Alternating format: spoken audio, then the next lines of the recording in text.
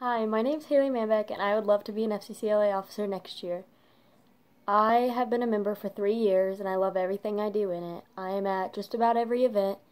I try my best to make it to everything.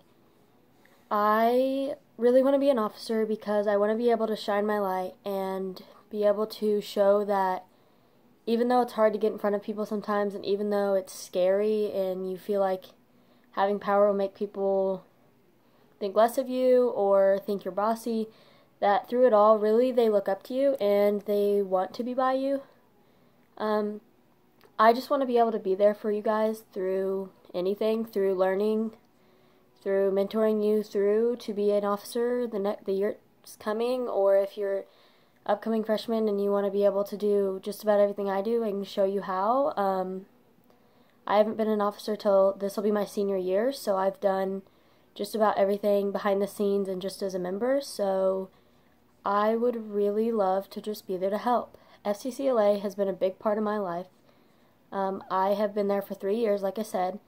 I have learned a lot. I am definitely a better person now than I was before.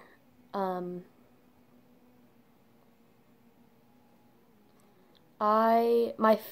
was a committee leader of childcare last year.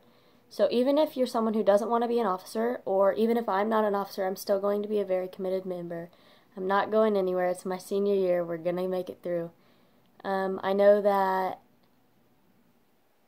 I have a lot of confidence in the fact that FCCLA really is about family and that you really will make a family.